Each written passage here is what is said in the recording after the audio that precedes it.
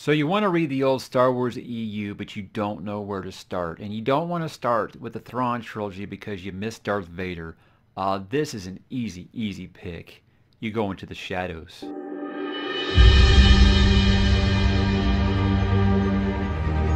Aboard the Executor, Vader considered his upcoming meeting with Luke. Since they last met, the boy had come to terms with what he had been told. On some level, he must know the truth, that Vader was his father.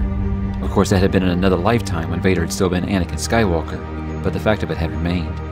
He would turn him. He knew that he could, because he had felt the dark side rise in Luke, had felt the power of his anger. The boy had loosed it once. He could be made to free it again.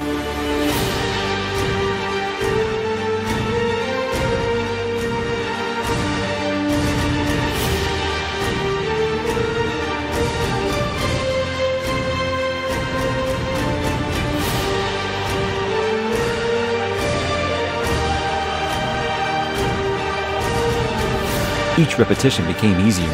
The dark side was a path that grew wider and deeper each time you trod upon it. Soon, it would be no effort at all for Luke to allow the dark side to rule.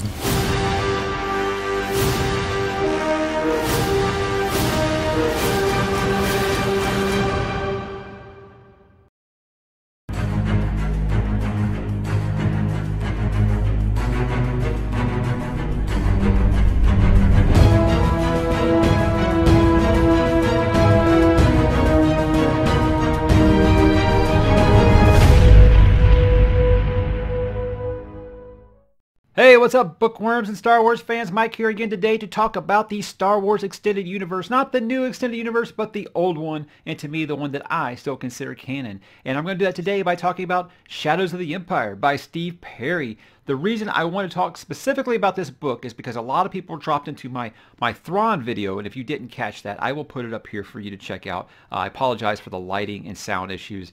That's when I was still experimenting a lot with this channel, and that one didn't work so well. But very much love for the Thrawn trilogy. I definitely would never take anything away from it. But I had a lot of people ask me in that video, where should I start? And I'm like, well, this is the best place to start because you've only had to see the original 3 movies to understand what's going on. And a couple people like, that's pretty cool, but you know what? I just kind of missed Darth Vader. And I was like, I got something for you. What you do is you check out this book called The Shadows of the Empire. Now, what Shadows of the Empire is, for those who do not know, is this takes place between The Empire Strikes Back and Return of the Jedi. If you've ever been watching, if you're just one of the people who just watch the movies and that's it, and you ever wondered, all right, what happened between these 2 movies? Because last time we saw Luke, you know, he was missing a hand and he was failing his training, and then he comes into Jabba's palace in Return of the Jedi. He's just this badass Jedi Knight.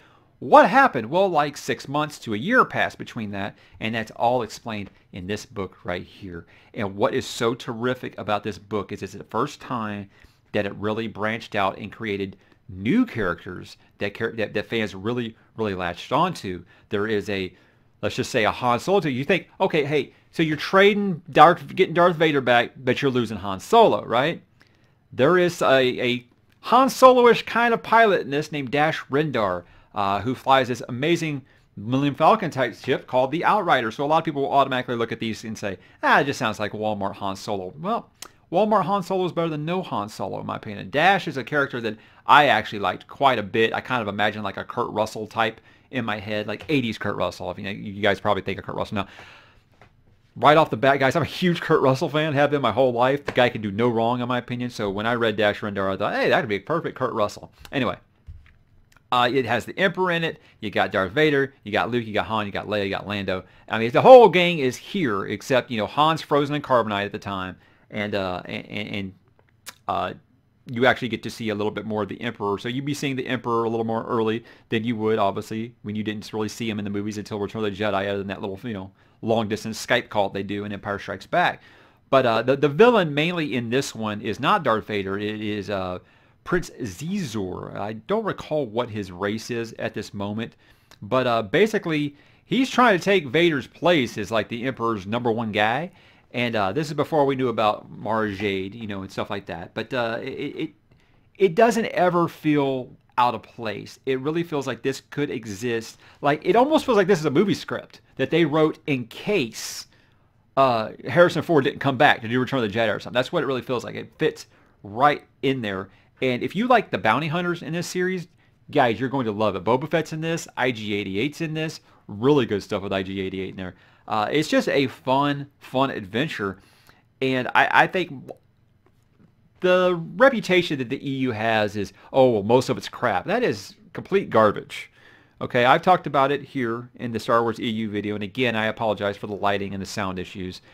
Again, that's an experiment I'll never do. I tried to do it back there by the books, and the sound just sounded terrible. So I will never do that again, at least not while I still have a wired microphone. And yeah, I'm going to have the wired microphone for a while. But no, there are some bad moments in the EU. There's some real clunkers. I mean, we're talking hundreds of novels here. You're bound to have some clunkers. That's like saying that the X-Files, what was on for what, like 200-something episodes, never had a bad episode. It did. You know what? But the good episodes far outweighed the bad ones. With the EU, I would probably say, at least for me, I'm like 80-20 on how much I loved the EU. I never read any of the X-Wing books, but, you know, I read all of the New Jedi Order, all of the Legacy of the Force. I read all of the, everything just leading up to, from between Heir of the Empire and up to, I guess, Fate of the Jedi is the series I didn't read, because that's when I found out that it got, that Disney was pulling the plug on the EU. But I'll get to it one day. Anyway, where this ranks for me, I feel like this is very, very approachable for someone who is new to the EU. This would be the first one you're picking up. It's not a hard read at all. You'll know who all the characters are. If you don't know who a character is that comes up, go to Wikipedia and look them up, and you'll see a picture, and 9 times out of 10, it's going to be someone that you saw in Mos Eisley Cantina in the very first movie. Yes, characters even they were on the screen for just seconds, wind up in this book. But again, it feels organic. It never feels forced or anything like that. So I very highly recommend it. Fun adventure. You get to see Darth Vader in full power, being a badass, doing what he do. And, you know, again, you don't feel like he's the villain in this story. But yeah, you still have much of Luke's journey about how he got to where he got.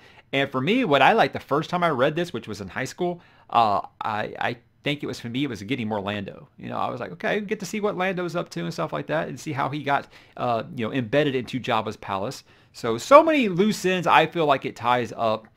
And again, guys, this will always be canon to me because it doesn't feel like it's retconned. It feels like it belongs. And you know what? For 20-something years, it did. It did. So I don't care what Pablo Hidalgo says.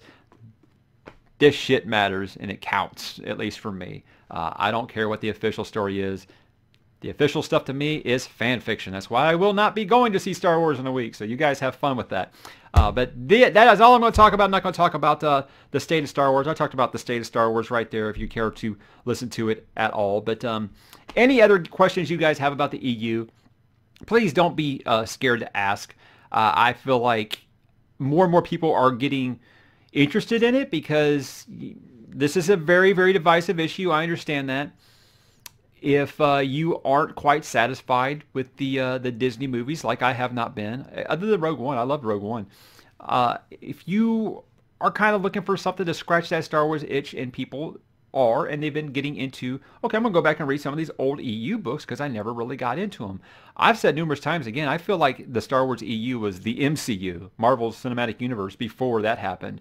Because what the MCU has is you have that one architect guy, Kevin Feige, telling people, okay, this is the story. Here we want you to go from here, and we want you to get to here. But what happens in here is up to you. You figure out how to get us there.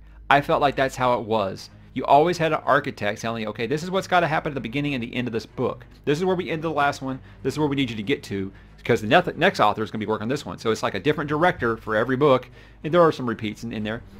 But it all mattered. It all came together, and you saw stuff from books that happened 20 books ago from a different author brought up by another author later. That's just awesome. So it's a very, very living, breathing universe that many people will never let go, and I'm one of them. So again, any questions you guys have, please drop in the comments. Let me know. Did you read Shadows of the Empire? Did you care for it? What did you think? What would you change? You know, do you still consider this canon like I do? So again, guys, let me know what you think, and I will talk to you in the comments.